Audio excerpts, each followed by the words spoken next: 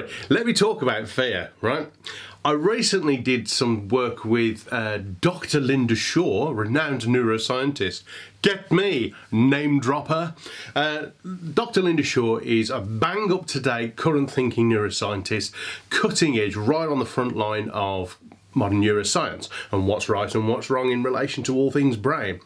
And she told me this fantastic fact around how the difference between an emotion and a feeling. You see, I've never thought about that, have you?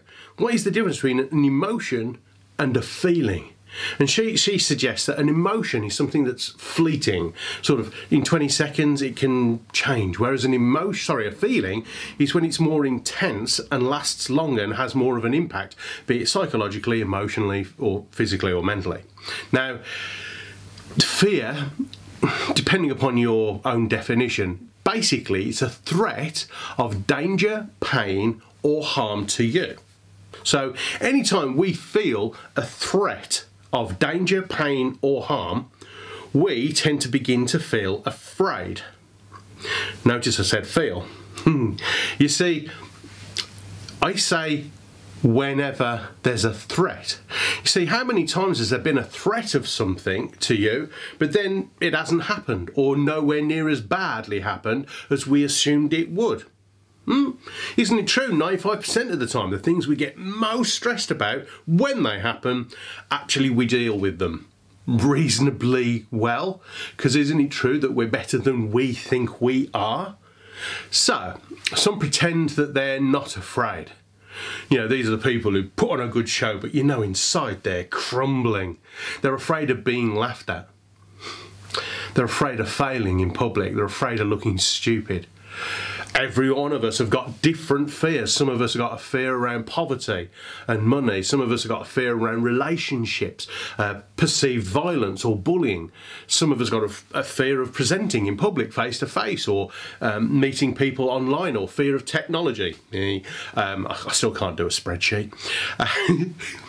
However, if we use any of these things to make another person feel afraid, well, that's cowardly on our part. And actually, even though none of us would assume we do it, sometimes we do it more often than we think we do. You see, the truth is in the eye of the receiver, not the giver of information.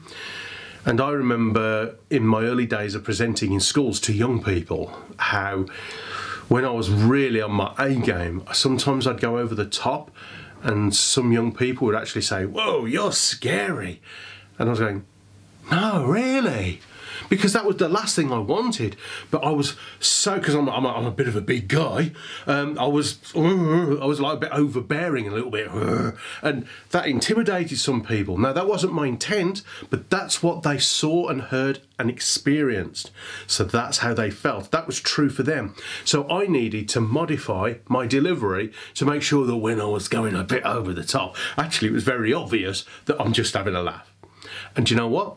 No one said I'm scary for ages now. So what's true for you today? For some people, as I said, they're afraid of giving a presentation in public. So if I was to ask you to stand next to me here and give a talk 5 minutes long on fiscal policy and the economy for the next 10 years globally, you may or may not be able to do it confidently, you might bluff it, or you might be so scared that you'll be physically sick in the toilet. You see, fight or flight kicks in, and that's where when we have a perceived threat, pain, danger, that our body releases chemicals into the bloodstream, enabling us to stand and deliver or run as quickly as possible away from the pain or danger or perceived threat. But if we don't deal with that chemical rush, then we begin to shut down. Our body locks down to deal with those chemicals. We begin to procrastinate and do nothing rather than do something. In a previous video I talked about the mountaineer, the world-renowned mountaineer Nigel Vardy. He says keep making decisions. If you don't make decisions, you'll die on a mountain. So reach out, get some help, and work with what's true 95% of the time, which is you're better than you think you are. Overcome your fear, step up, step out, and take back control.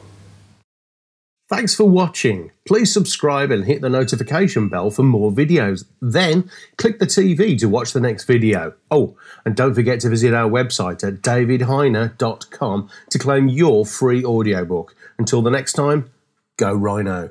Have in it.